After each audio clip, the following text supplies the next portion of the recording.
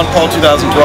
Well, I think in 2012 people will take him a lot more seriously. I think a lot of the things that he forecast have already happened, and so it's clear that he was right about a lot of things and a lot of people were wrong. I think that he's got a lot more support going into 2012. He's not obscure. Remember in 2008 when that campaign started, nobody knew who he was. He's got a pretty good base right now.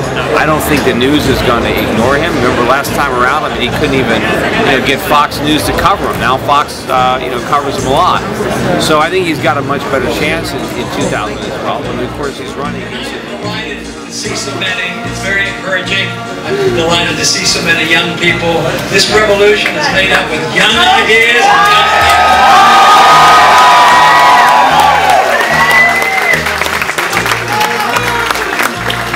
Years ago, I didn't quite understand what was going on. I was still learning a little bit about the internet and a few other things.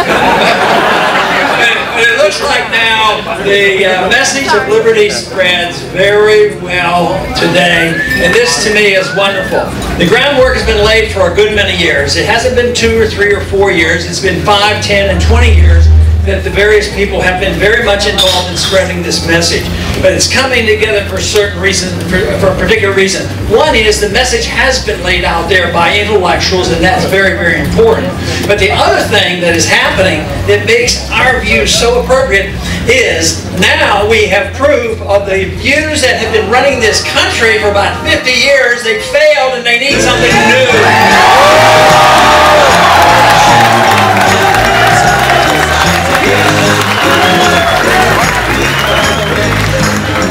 But what do you think is going to happen when prices really start to run out of control for gasoline, for food? Look at President 2012! Yeah, I said that already. Congressional Republicans are pushing to strip the Federal Reserve of its authority to address unemployment. Obviously, this is coming at a critical time. The lawmakers want the central bank to stop worrying about the jobless crisis and focus just on ensuring stable prices. Congressman Ron Paul joins me now. It's good to see you. Thanks very much. Why? Why is this an idea that is out there now? Every once in a while I will be asked by somebody rather naive on television, and they'll say, why don't you like the Fed and why don't you like to do it? I said, but it's like they're the counterfeiters. Why should counterfeiting be legal? But it is an important issue, and once in a while the interviewers will get tired of hearing me talk about monetary policy. But just think how many problems we'd take care of if the liberals who like to spend money and the conservatives who like to spend money could spend money if the Fed wasn't there to buy up all that debt.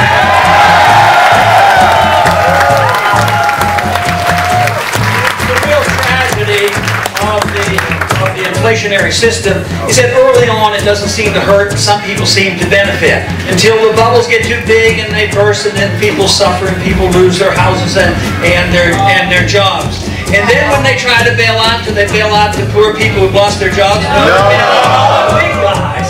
And then what happens? The consequence finally comes, and that is what we're seeing now. And that is what is going to be a big issue from now on. And that is the cost of printing money means the value of the dollar goes down, which means the prices are going up and the people are going to get angry, and we better have the right answers for them.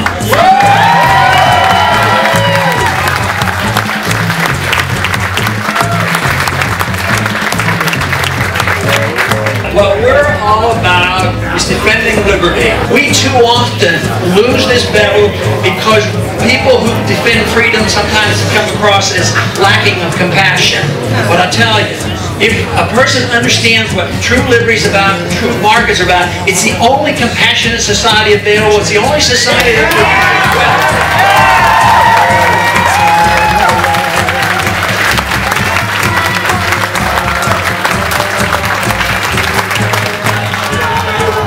when conditions get real bad in many countries throughout history, there's too often somebody arrives that wants to be a Napoleon, a man on a white horse, and say, I'll take care of the people. Well, what we want is a society where we are free and we demand that we take care of ourselves and the government leave us alone. Thank you very much.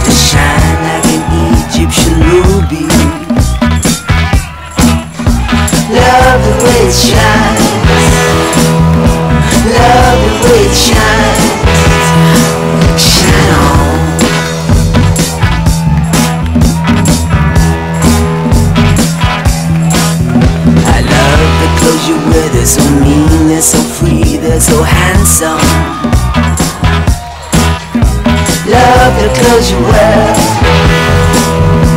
Love the clothes you wear. I love the broken crown, the one you stole from the king and held for ransom.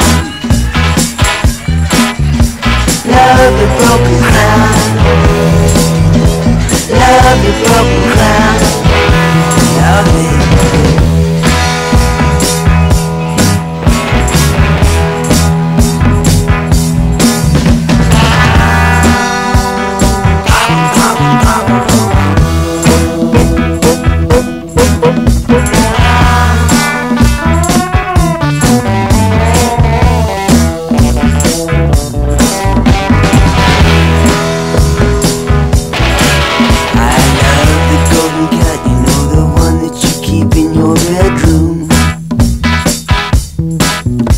Love the golden cat, yeah.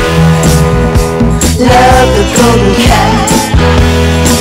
I love the velvet hat, you know, the one that caused a revolution. Love the velvet hat. Love the velvet hat.